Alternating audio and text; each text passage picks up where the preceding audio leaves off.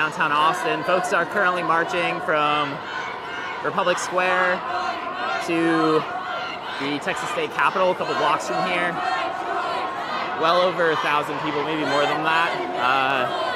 There's heading from Republic Square all the way to the Congress building. This is the Democrats' fault. They let this happen. We let this happen.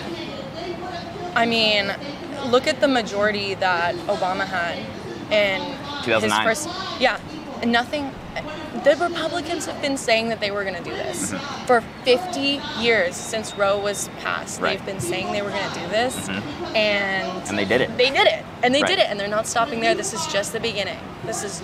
The do-nothing Democrats, the one thing that liar Trump was correct about. Well, he's also correct about fake news, except in the context that he actually used that phrase, but they are fake. But anyway, let's continue.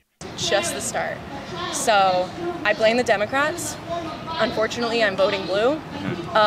Vote blue no matter who. I acknowledge that they are the problem, but I'm going to vote for them anyway instead of voting third party to shake them up and force them to act and do their jobs. Right? Why do the Democrats not deliver on their promises? Because they have millions of people just like this woman who, well, many of them aren't even as aware as she is. At least she is aware that they are the problem, right? But like the rest of them who aren't aware, one thing that they share, like the rest of them who aren't aware, one thing that they share, okay, I was trying to rhyme, but anyway, is that vote blue no matter who. There's no consequences to inaction. You win as a Democrat in a deep blue district, you ain't got to do a goddamn thing. Because you can win without doing your job. And even when you lose, you still win because you're protected in a deep blue district, so you're still making $108,000. You still got power. You are still building up your social media following as a Democrat senator. You can get online and post stuff. And, we got to do better, and Americans deserve best, right? Deserve better than this. You know, the 30% of poverty, this and that, and 50% of the time, and this is some statistics. And you don't tag nobody. You don't call nobody's name, right? And then when the establishment leaders of the Democratic Party, the corporatists, when they need something to get done, you just find a way to not get in the way, but seem like you're in the way by angry tweets online where you don't tag nobody. But when it really counts, when there's something you could actually do, like vote against something in a meaningful way, not wait till the last minute to where your vote doesn't count. You know what I mean? Like, that's the game that they play, right? When it comes time for you to actually do something, well, you know, parliamentarian, and, you know, well, that's not the way it works, and, you know, you can't get everything exactly the way you want it, Nina Turner. You can't get things exactly the way you want it. Grow up. You know, that's not how it is. You're not going to get everything. You're going to get nothing. Nothing compares to you. Always have, but this is their fault. So yeah. Today we had heard statements both from President Biden and Nancy Pelosi. There's nothing sexual about this, guys. If you're thinking stuff sexual, that's on you. Saying that the only way to fix this is to do it through Congress and that they don't have the votes right now. So everyone needs to go out and vote in November. What are your thoughts on our leaders just kind of essentially saying we just need to vote, vote, vote, vote? Ain't she hot in that helmet, or is it helmet hair situation? And then they'll get to it. What are your thoughts on that? Vote harder. You gotta vote harder.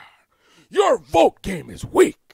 If you get us we had a super majority before. We didn't really do much with it, but we need a super majority. And then we gonna Superman. We gonna just fix everything. We just need just the right amount of votes, right? The right amount of senators. And then all of a sudden, we're gonna start to care. We don't care right now. But if we have enough senators, we're going to sit and say, wait a minute, goddamn, we got a lot of goddamn senators. We got a super ass majority right now. You know what? I think it's time that we go and actually do our jobs. Come on, son. Fuck Biden, fuck Nancy Pelosi. They don't give a shit about us. Oh, I love this lady. Is she single? Come, somebody get me her phone number. We could go suck on some, what is she eating right there? I don't know. They have no understanding or concept of the reality that this is going to cause for many different marginalized individuals. Holy shit. There's a superhero behind her wearing a yellow fanny pack. And identities. It's fucked. I mean, we've got a Democratic president, Senate, House. Where the fuck did that put us? Exactly. You're not voting hard enough. You're not voting hard enough. The idea that a bunch of people that clearly don't care are going to magically care once they have enough people. Listen, people that care will maximize and fight with whatever they have, right? That's how it is. You are up against an enemy and you don't got no guns. You're going to get the stones from the ground. You're going to get some rubber bands. You're going to make some goddamn slingshots, and you're going to be slinging some shots at the enemy, right? Not the Democrats. Democrat, well, we don't have any guns. I mean, there's an army coming. Meanwhile, they go on vacation, right? You can't get things exactly what you want. You want us to just somehow magically come up with tanks and missiles and this and that and different things. That's not how it works, you know. It's a piece by piece. And maybe if you vote for enough of us, right? So you got 300 of us. Lots of stones, lots of rubber bands, lots of sticks. There's a thing called guerrilla warfare, right? But what we gonna do? Nothing. We're not even going to try. We're going to make a lot of noise. We got to fight. This army is going to try and this is not right. Our army should not. We not going home. We not going to stop. When the tanks come through, okay, guys, all right, I'm out of here. Vacation time. Do you guys know if the beach is open right now? But if you keep adding to the numbers, 350 of them, 400 of them, 500 of them, at some point you get to a number where they're going to be like, hold up, wait a minute, it's 1,000 of us.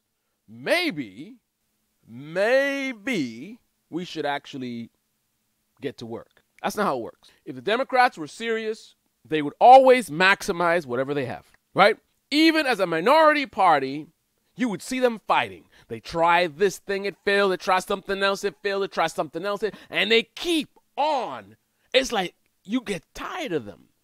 They just won't stop. This minimum wage. They tried this thing with the minimum wage, and this person knocked it down, and then they came back with something else, and that person knocked it down, and then they tried with this thing, and they got the minimum wage up a little bit, but not quite to the level that they promised. So now they're on some new thing. Every day there's some press conference, the Democrats doing something about minimum wage and this and that, and they're trying this, and such say, no, this is not going to happen. So they go and do a fundraiser, and they do something different thing, and they just won't stop. Can't stop, won't stop. They just like Trump.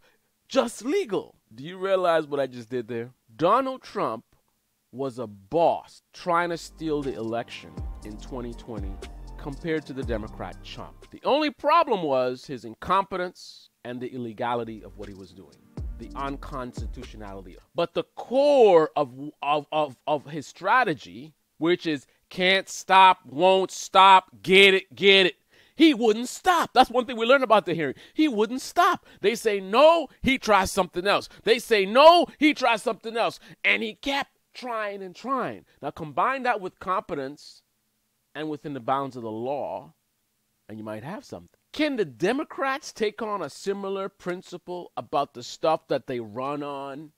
We're going to do something about health care. They try to do some tax break thing, and well, that don't make any sense. They try to increase taxes on the rich, but then, you know, they wanted a certain amount of taxes, and they didn't get that amount of taxes. They got a smaller amount, but that's inching towards the goal. Now they have a little bit more money, so they can't expand healthcare as much as they promised, but they get a little bit of expansion, and then they don't just stop there and celebrate. No, and they don't just say the stop is not, we're going to keep fighting, but then they don't actually fight. No, it's like, okay, we got 5%, right?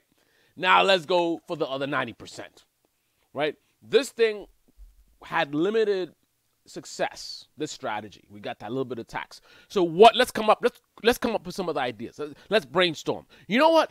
We're gonna put together a fund. People, let's employ our base.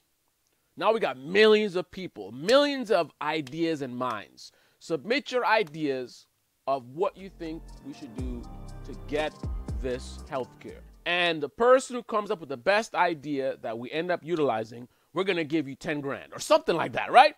Let's be outside the box. Let's be creative.